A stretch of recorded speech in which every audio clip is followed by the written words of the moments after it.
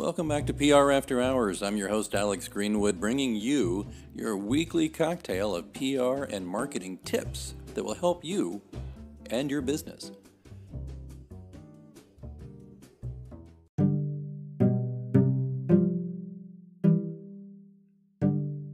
Stick around, we'll get started right after these messages.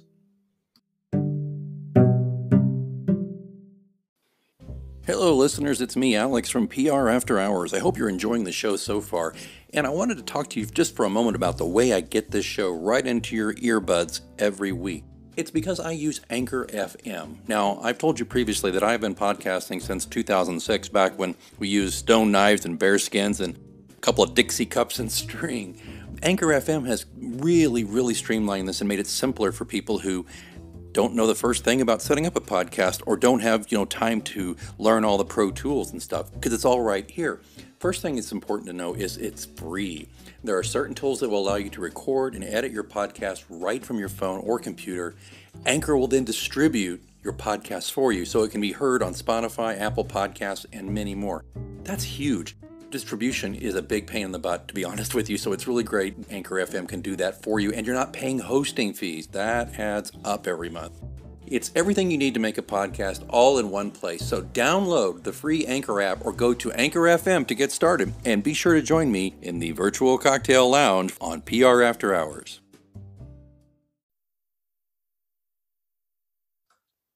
There's an image about the Hollywood publicist or just or even for books, the New York publicist, right? I mean, if you watch any amount of television or movies, there's always some character who goes and calls their publicist, who's usually pretty high octane and is on a mission, and boy, is just kind of snappish, and the whole thing. It's a whole deal, which I find pretty amusing, considering I've spent the past 26 years doing a lot of publicist type work. But one thing I haven't really done, I've not really focused specifically on that area.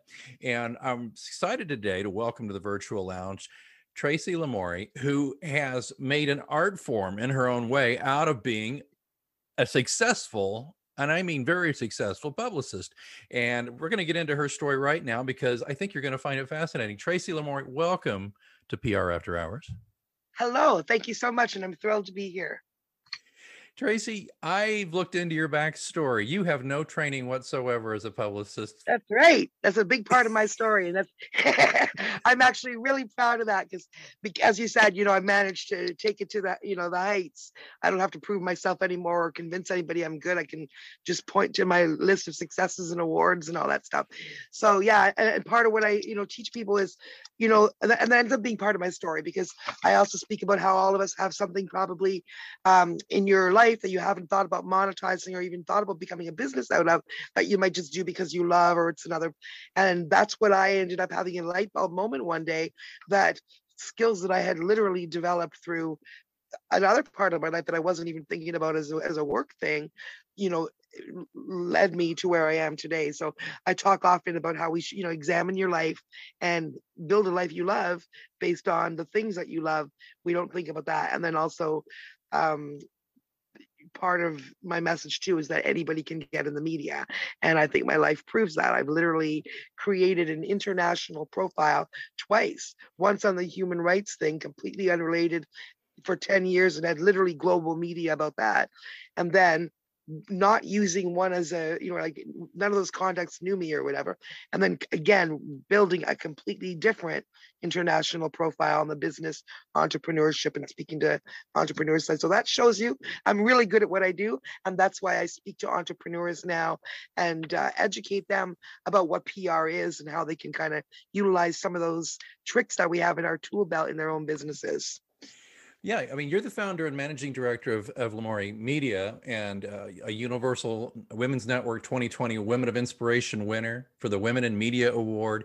You're the author of the book Get Repped, not Ripped, Repped, build your brand with effective public and media relations. I'd like to get ripped myself, but Well, you're supposed I'll to get think through that that. too, because I'm also the edgy, so that's the kind of, edgy, savvy, you know what I mean? So that's good that you kind of had that. Right. Not that I'm telling you to get ripped, but that's exactly the kind of, not ripped, wrapped. Get wrapped, yes. And that's the thing. You've got such an interesting background. I wonder if we could just detour for a moment though. Let's talk about this. What was this seminal moment in your life which led you to understand that, wow, I have a gift for being a publicist? It was literally a light bulb moment where I sat there and I had, a long history of getting, which I can briefly, I have to kind of give a brief background just to say that. But so I learned to write my first press release on the Alta Vista, the precursor to Google. And my motivation, I was in sales and marketing, but just entry level and never thought about making PR as a career or anything. I had a radio show with my husband, Dave Parkinson, a few years before that. We no longer had that platform. So we were making, the early days of the internet, still wanted to have a voice to talk about social justice and issues we cared about. And we ended up hearing about a case of an innocent man who was on death row, which is, nothing that I was ever dealing with, name of Jimmy Dennis in Pennsylvania. Something called us, who knows why, to respond to that. And we ended up building a pro bono campaign. And now I call it a campaign. Back then we weren't a publicist. 20-year campaign that we basically got media attention for him and the cause. And we were on CNBC and CNN and, all major media. And long story short, on his side, he was released in 2017. So that was a successful story, absolutely factually innocent. The world agrees and knows that now. But the skills that I learned along that journey, which is how to write a press release, how to get media attention, how to be in the media, how to be on that hot seat, how to be interviewed, in my late 20s, made media nothing, very familiar to me. And, I realized a little bit later that, and now I know for sure, 80 to 90% of entrepreneurs is a huge mystery too. People just don't have any concept of, it's like magic to them. I'm sitting here, I'm just and the people on the magic box are different. When I Right. teach people that the only difference between you and the people that, that they interview in the media are that a publicist or that entrepreneur told the media about the work that they're doing, right? So it's not magic, there's actual skills involved. So one day I had a light bulb moment, and I don't know why I didn't have it 10 years before that, but I literally had a light bulb moment sitting there thinking, I don't want to make another 20 calls an hour for something I don't care about. Like I was saying, ISO 9000 is great, but it's not a passion of mine, So, hi, this is Tracy calling you about something we don't care about. I didn't want that to be my life anymore.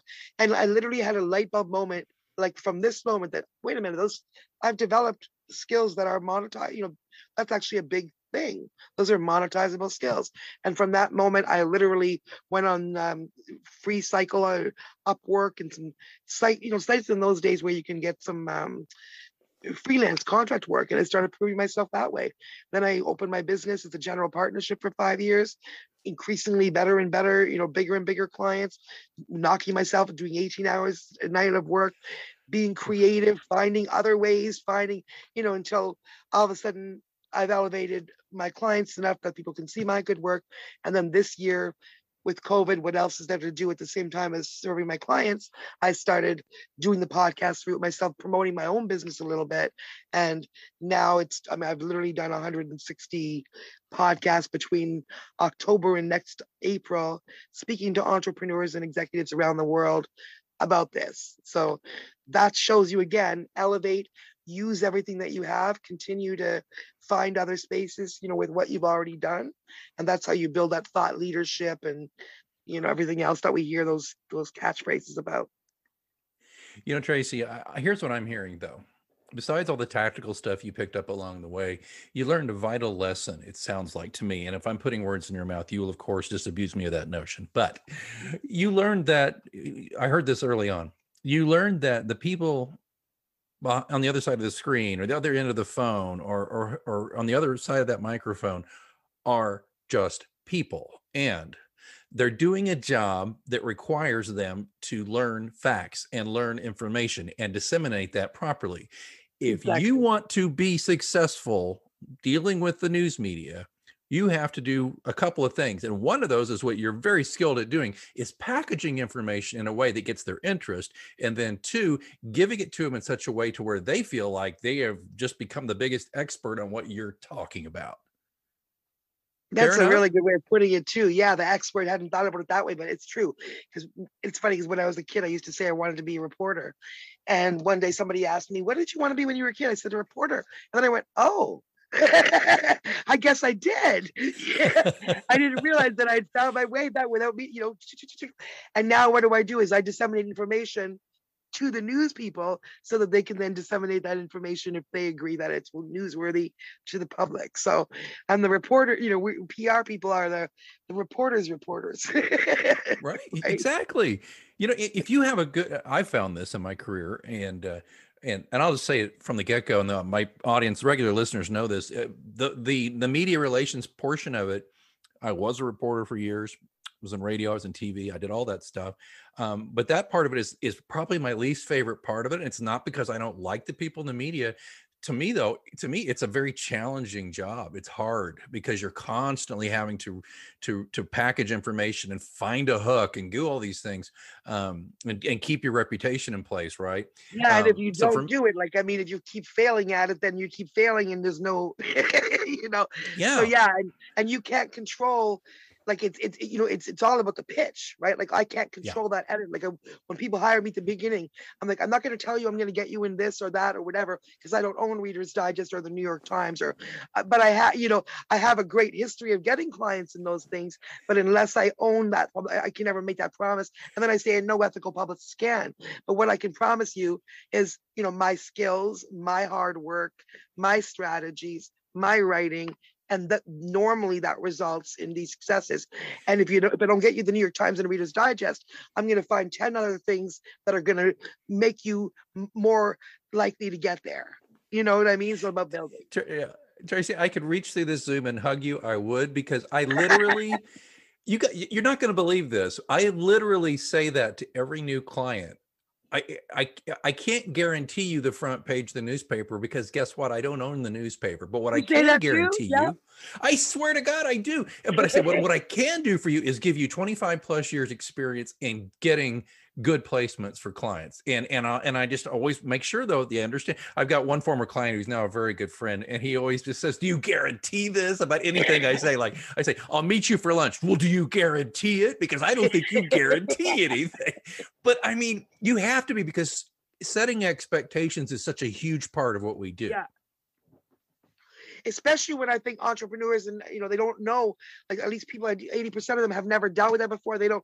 So a lot of times that have that conversation, you have that over and over to make them really understand. Here's what you're paying for. This is not like an ad. This is the opposite of an ad. When you think I'm gonna, buy a marketing guy, I'm gonna buy an ad, I'm gonna see this. You don't know that with me. What you're gonna see is my writing, you're gonna see my skill. And what I can tell you is to be very irregular. That after all that writing and all those skills and all my strategies, for you not to get anything. And if that did happen, it's never happened. If that did happen, we would continue to work together until we were both happy that we had gotten something, right? Right. But And I've had to explain to clients too. They're like, "Well, why, if you can't guarantee it, then why do I need you?" I said, "Well, then go buy an ad. That's fine." And yeah, I said, "But I'm going to tell you, I'm going to tell you something about that ad. That ad is great, but it will not have the same weight with a reader or a viewer or a listener as third exactly. party credibility you get from what we do." Yeah. In fact, a client told me 2 days ago, literally told me 2 days ago. We all know this, but she verbalized this. We've worked together 6 weeks, 6 weeks, and she said to me, "You have changed my business and you've changed my life." And I said, "Why do you say that?" And she said, so far we've gotten 4 articles in 6 weeks and like 2 podcast things, and one of the articles is really good industry, strong title, talking about funding and stuff like that, right? And she said even from the first one, which wasn't Reader's Digest, which is a little like a web thing, but it was like um it was strong. And she said from the first thing, she started to see people that she hadn't heard from in 20 years, literally, were messaging her, was saying, "Oh wow, looks like you're doing some good stuff. Huh, that's really neat." People were coming out of the woodwork. Investors were more interested. Other industry people were like, "Good for you," literally from seeing one article. And then there was a second article and a third and a fourth over 6 weeks. So now people are like, "Wow, you're really rocking this. Your business is," and nothing has changed except she had to publish. She was already doing that stuff, right? But now she Right. has somebody pointing the finger and getting media to write about it. So now everybody, like her aunts, her family members, people are, "Oh, I'm so proud of you," coming up, giving her a hug. She's seen now. They're noticing what she's doing because the media is noticing it, right? Tracy, I bet you've been here, and I've had a relatively triumphant week recently. Can I just tell you real quick? Got a new client. Won't say who or what, but Are the we stated goals were to frozen? this.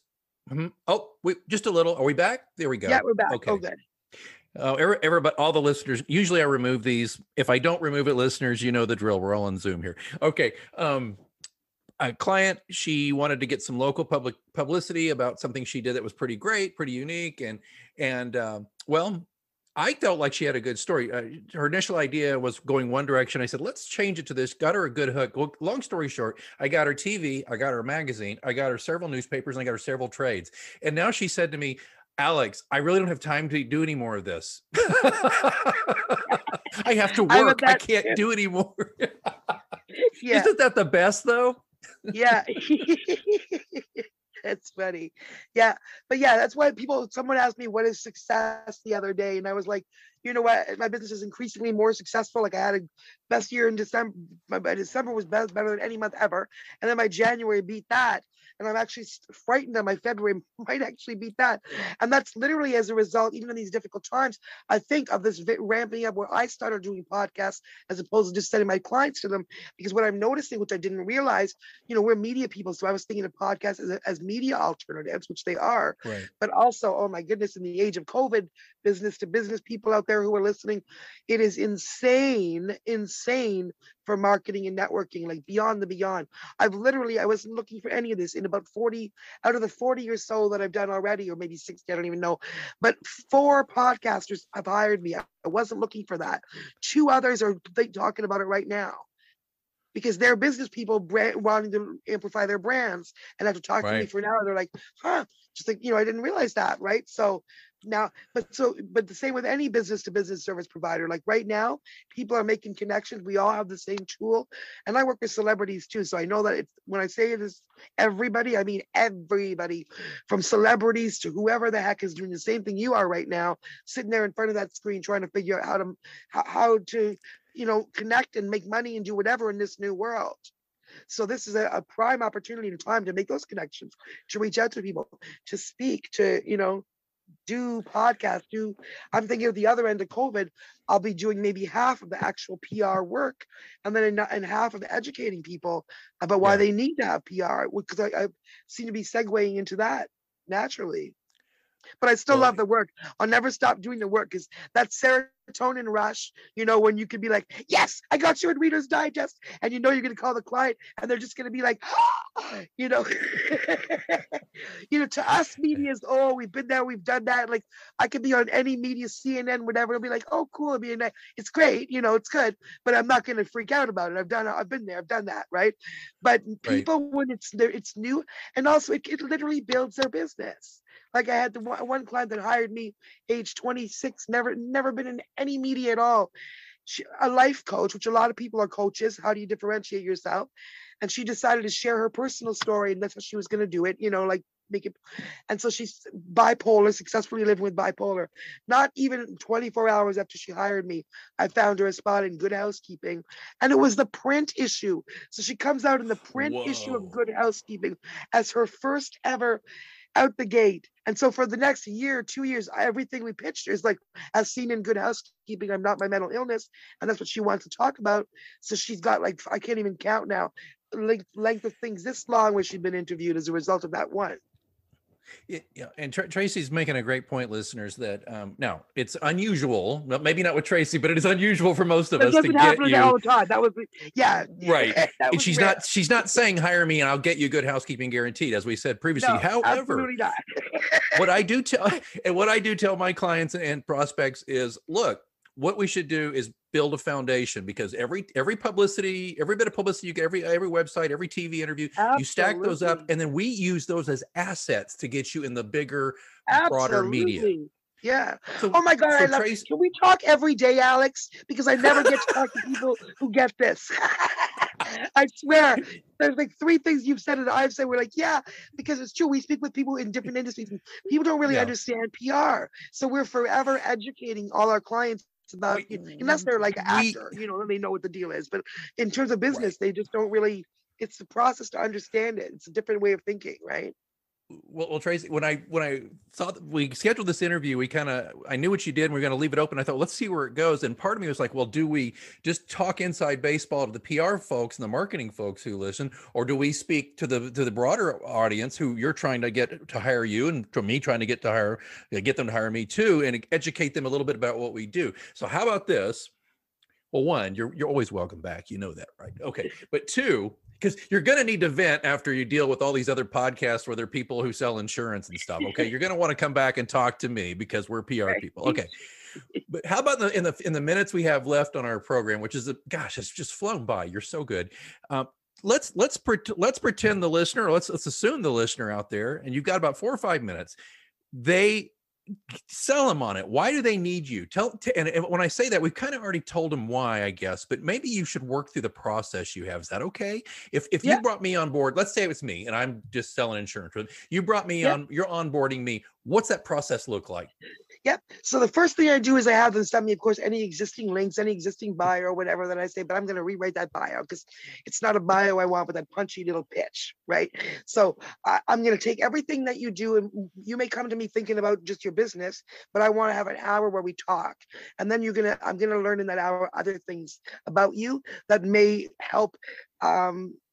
There may be different places I can pitch you as a result. Like I was saying to someone the other day, you sell widgets, but maybe you love, motor car racing. And I need to know that because I may see an opportunity.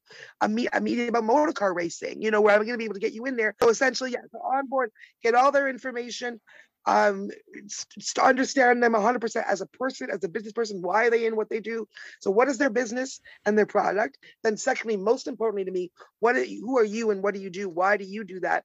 Because where marketing thinks about the product, the sale, I am, more invested in that person and in bringing them up as an expert, which is going to benefit their product and whatever else. So yeah, I look at all aspects of the person, put it together, write a pitch. I start strategizing about what their plan is in terms of who they want to reach, what they already had in their head. And then also I start looking at the media world of things that are incoming that we can insert them into. So things like help a reporter out and Source Bottle and Matchmaker and Podcast Match, and aggressively find all those opportunities. Find awards opportunities, I think is huge, not just in their industry, but there's awards all of us qualify for that we're not even thinking about. There's international ones, there's this, that. So I find anything that will elevate them. And like you said, all these things are building blocks. So my job is to elevate and celebrate. That's what I said one day. That's what PR is, elevating and celebrating the amazing work other people are doing. And yeah, so I like to say, it doesn't matter whether you're a doctor, lawyer, candlestick maker, whether you clean, toilets at the hotel. You have a story, I could get you into media. Anybody, there's a million, it may not be CNN right off the top, but like you said, there's a million sources, there's a million platforms, and starting to build that third-party credibility so other people are talking about what you're doing. That elevates you above your competitors. It attracts, clients, and it gets you on stages, and just it gets you to be that thought leader, those phraseology that we all hear about these days. Is there one big misconception you've run up against on your years of doing this that you can't explain and that you have to constantly educate clients about? I guess a lot of it's a misconception. Well, number one, that PR isn't for them. People think that it's for the celebrities, and they often don't think of it as for the average person at all. So once we get past that, is really just a lot of it is self-confidence and teaching them that, I speak now about build up yourself so that you can build up your brand. And then the activist part of me, what do you do once you've made your $1 million, once you're successful? I hope that you use those platforms and that money and those extra things that you've developed, and hopefully that I've helped you develop, to continue to do good in the world. So I say, build up yourself so you can build up your brand and make your $1 million, whatever you are motivated to do. And then you can build up your community, build up, do good things with all of that, with those platforms, because that's the end, that's ultimately success. If we gain all these platforms and never do anything beyond just our own goals with it, then I don't think we're really ultimately very successful. All right. Well, unfortunately, this press conference is at an end, but Tracy, I'm going to extend an open invitation. Anytime you want to come back, like I said earlier, you're going to want to recharge with another PR guy. So right? Anytime. You can invite me whenever you think that, I'll do it. Handle a little bit more. PR girl. I think it'd be great. Now, real quick before we go, how do people find out more about you? What's your website? Oh, yeah. They can find me at lamouriemedia.com, and that's Lamourie, like Lamour and then IE, media.com. I live on Facebook, Tracy Lamourie. Instagram is where you can see all my current projects and interviews and all, up to the minute fun stuff, which is Tracy Lamourie PR Media. And what else? They if they want to work with me, they can phone me. 289-788-5881 is my Canadian number, or in Beverly Hills, 424-444-8052. And I'm super genuine, so I have to tell you, the Beverly Hills number just rings through to Toronto. But it does help my California clients not have to call long distance. So it has to. Now, what about the book? Is the book out, or can they get the book somewhere? The book is waiting. I'm just doing a little bit of a revision because this was such a crazy year, 2020. There's a couple of things that came to me that I should include in it. Not 2020 specific, but just about one story. I'm adding some stuff in there. But what do you do when you've built your profile and you've got a great media profile? But then you have to be careful you don't, ruin that in an emotional moment or, with anger or mental health issues or whatever. So I'm doing a little bit about when to, to be careful about your presence. I witnessed some professional meltdowns this year that were really sad to see, or at least one, after somebody had developed their this was witnessing from afar, but someone who spent a lot of time developing and showing the world all the great things they could do, and then kind of all fell apart within a few months because they had personal issues a lot of people have in 2020, right? So sure. I had a chapter about what do you do, how do you be careful once you have that public profile, how to maintain it, and pitfalls and that kind of stuff. So probably summer now.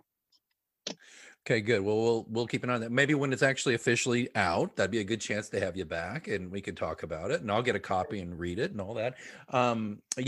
Care and feeding of your reputation is a huge thing. That's part of what I do the most with my clients, is making sure their overall reputation's managed. Tracy, I do a lot of crisis comm work too. So that's kind of where I go, but I still do what you do. I just nowhere near as good. So, all right. Focusing on something different. We're all focusing on, like you said, exactly. We should be a great team, because I do a little crisis comm, but not as much, because I'm doing mostly this stuff. So when I do that, I'm a little bit out of my element. I'm like, well, let's pull in someone else. So maybe we'll have occasion to work together. I think it sounds good. Tracy Lamourie, my gosh, author, PR, publicist extraordinaire. Thank you so much for joining us here in the Virtual Lounge. Thank you. Oh, you know what that means? Looks like it's last call here at your Virtual Lounge for PR news, views, and interviews. Don't forget, you can ask me a question anytime. You can do it through our Twitter account, which is @HoursPR, or even better, you can send me a message vocally. I would love to hear your voice, and I'll answer it on the show. There's a link in the show notes. All you have to do is sign up through Anchor FM. It's free, doesn't take long. And you record your message, I get the message, I will play your audio. Just give me your first name and the city you live in, and then I will answer the question to the best of my ability right here on the show. Don't forget to, if you're enjoying this podcast, you can support it and help increase the frequency and value of the show. Just consider being a sponsor for your brand or your agency, or just yourself because you're like, I like this show. Or just drop a few coins in the virtual tip jar. Either way, there's links in the show notes. Please check that out. All of that, of course, being in the show notes where you're listening right now, or at prafterhours.com. I see that they're turning up the lights. Last call is over, and I've got to clean up this virtual lounge. And until next time, I'm Alex Greenwood, and you've been listening to PR After Hours on Anchor FM.